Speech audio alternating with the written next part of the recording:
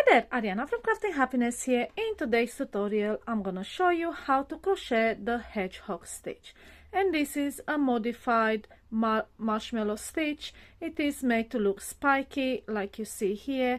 I didn't find anything similar to it, so I just called it the hedgehog stitch because it looks like a hedgehog spiky coat. And for this tutorial I have this sample in one single color so you can see the texture. I also made a version in multiple colors so you can see how it looks like when you switch colors every 2 rows. And this is the front and this is the back. So yes, in today's tutorial I'll show you how to make the hedgehog stitch step by step.